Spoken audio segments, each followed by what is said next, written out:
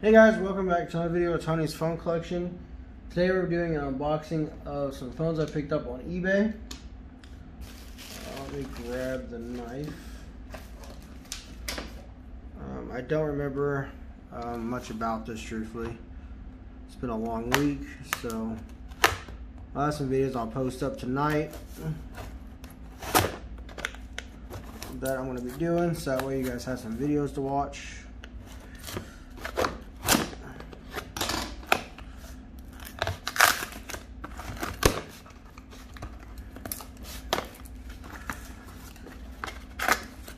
Alright,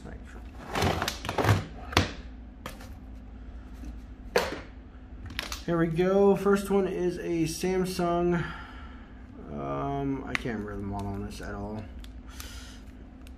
It's got an extremely bulged out battery, a non-genuine battery. Samsung R800. The weird sticker. Battery's really bulged out.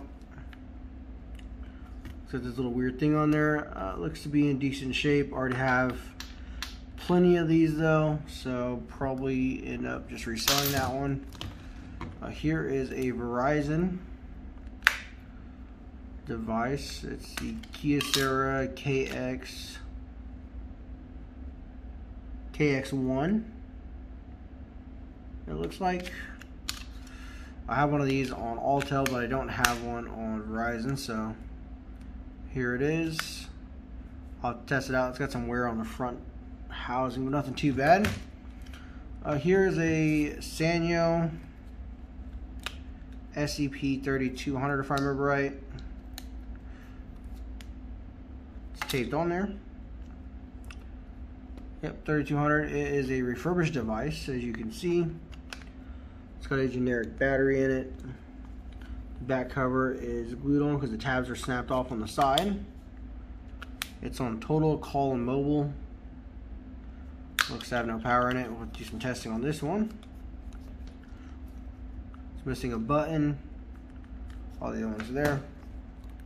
Here's a Verizon LG NV3.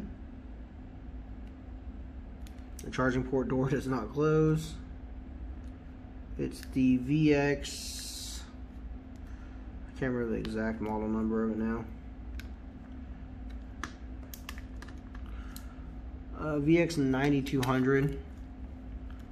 This is the blue one. Looks like it's snapped right here on the casing. But other than that, looks to be in decent shape. This is the whole reason I bought this lot was because of this phone and that 3200. The VX or AX 8600 in green. This is the only color I don't have for this one, so now I got all the colors. Yeah. Then we have a Samsung Seek, I think it is, on Boost Mobile. SPH M350. It's in red. It does have an SD card. A 8 gigabyte actually. It's missing the little door over the charging or over the SD card, but other than that, it seems to be there. Let's see, this one have an SD card in it? No, it did not. And then we have this is going to be an Alcatel device, which I don't really like these. Does have a SIM card in it. Is a track phone device. I'll probably end up getting rid of these Alcatel phones. I'll probably end up selling them. Seems to be dead. And then I'm guessing this is ZTE. Yeah, this is a ZTE device.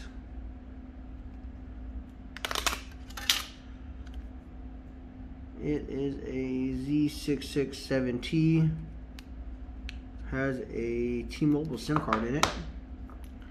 No SD card either.